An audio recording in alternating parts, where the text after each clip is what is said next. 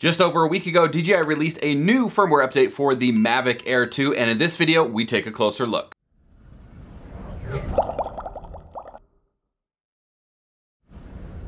What is going on, everybody? So the newest firmware update for the Mavic Air 2 is finally here, and that brings us to version number 01.01.010.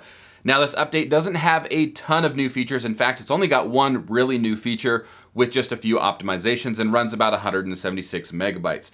Now, in order to get the most out of this update, you will want to update your DJI Fly app to the 1.2.4. If you are on iOS, you can go into the App Store and just download the latest version. But if you are on Android, uninstall your current version of DJI Fly app and then go ahead and head on over to this link and download the latest APK for 1.2.4. Now, of course, I will leave this link down in the video description as well.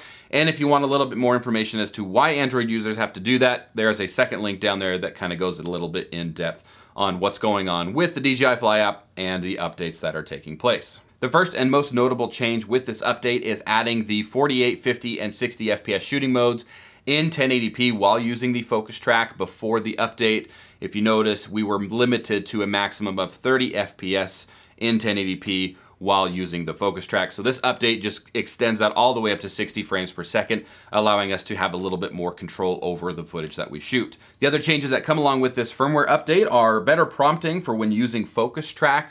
I went through about 2 or 3 batteries while using FocusTrack, and I didn't receive any other prompts that were different before the update, so I did reach out to DJI to see if I could get some more information as to what prompts we're supposed to be receiving. Unfortunately, they haven't emailed me back on that information, but as soon as I get that, I'll be sure to post that in the pinned comment for you guys to see.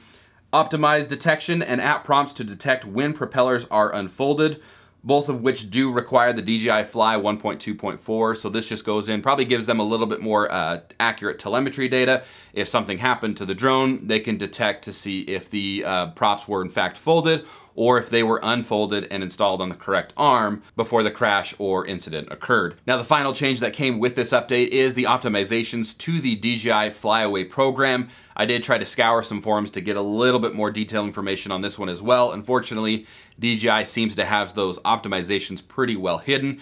But if you want to know what the DJI Flyaway program is, I will go ahead and leave this link also below the video for you guys to check out so you can find out what it exactly is, what it covers, etc. So there you have it. It's a small update, not a whole lot of changes, but just a few more optimizations. Now, I've ran about 3 or 4 batteries through the drone. I haven't had anything unusual happen to it, but I have read on some forums that people are getting some lagging issues or stuttering issues. So I would highly recommend just removing your previous version of DJI Fly and downloading a fresh copy of it, and that should help solve out some issues. Now, that is going to wrap it up for this week's video. Thank you guys all so much for watching. I hope you liked it and you got something out of it. If you did, be sure to like, share, and of course subscribe, and we will see you on the next one. Peace.